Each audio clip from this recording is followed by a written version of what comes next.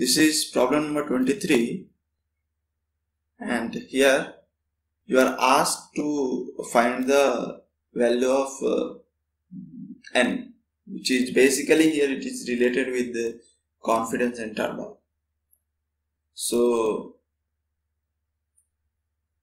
the confidence interval, there are few steps for this.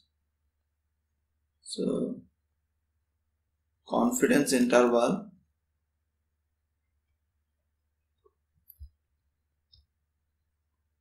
of mu normal distribution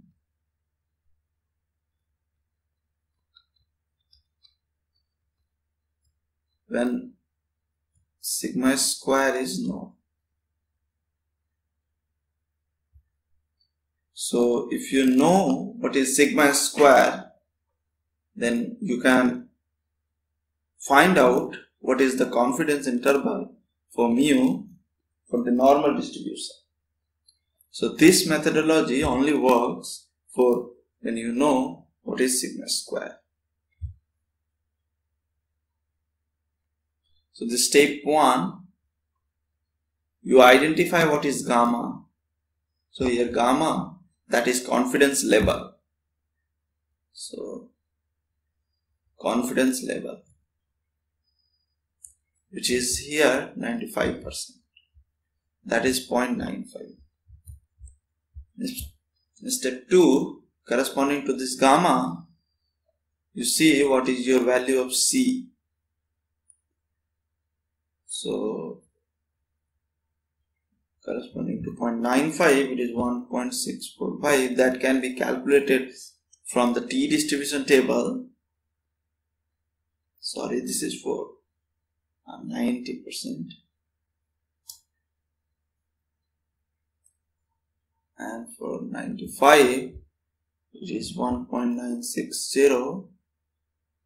For 99%, it is 2.576, and for 99.9%, it is 3.291. So here your C value is 1.960. So C is 1.960. Now afterwards you find out X, sample mean. So this is sample mean. And the fourth step is find out K, which is C sigma by square root n. So here it is 1.960 times sigma. So let it be, because anyhow we are going to square it. Yeah. Okay.